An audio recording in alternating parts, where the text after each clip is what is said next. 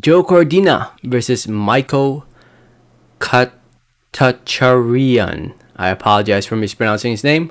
But yeah, to those who don't know, this fight will be taking place this weekend, this Saturday on the 11th of December, scheduled for 10 rounds in the junior lightweight division to take place in the undercard of the Conor Benn versus Chris Algieri fight. Katie Taylor will also be the co-feature in the event. The event will be shown live on the Zone, so tune into the Zone if you want to see all these fights. So anyway, Cordina and Miko had their weigh-ins. Both fighters weighed in below the 130-pound weight limit, with both fighters weighing in at 129.75 pounds.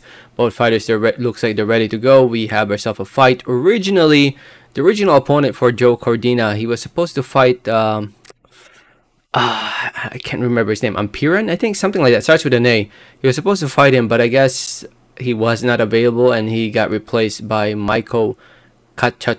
Oh my gosh, I'm sorry. I'm pretty sure I'm butchering his name. Miko Khatchatryan. Khatchatryan. I think that's a better way to pronounce it. Miko Khatchatryan. A 26-year-old fighter from Belgium, undefeated, 13-0, 7 wins coming by way of knockout or TKO. He's coming for a knockout win against Michael Papoe. Looks like he's fought over in Belgium his entire career. This will be his first time fighting outside of Belgium, and first major step up for Michael against a top 15 fighter in the world in Joe Cordina, who's now 30 years old, from Wales, 13-0, 8 wins coming by way of knockout or TKO.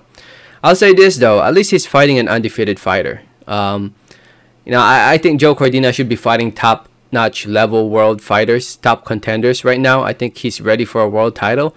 I think he's ready to step in there for, to fight one of the champions right now at 130 pounds. Do I think he'll win those? It depends. but yeah, I think he's definitely ready to fight the big names though. I think he shouldn't be fighting domestic level fighters like Miko Khatchatryan, who in my opinion is more of a domestic level fighter from Belgium, maybe more of a European level. But I've seen footage of Miko. He's not that bad. I can see why he's undefeated. Picks his shots pretty well, moves around, he boxes pretty good, but nowhere on the same level as Joe Cordina. In my opinion, Joe Cordina is more experienced, is better in there against better opposition. Joe Cordina is more proven, he's faster, stronger, more skilled, more experienced.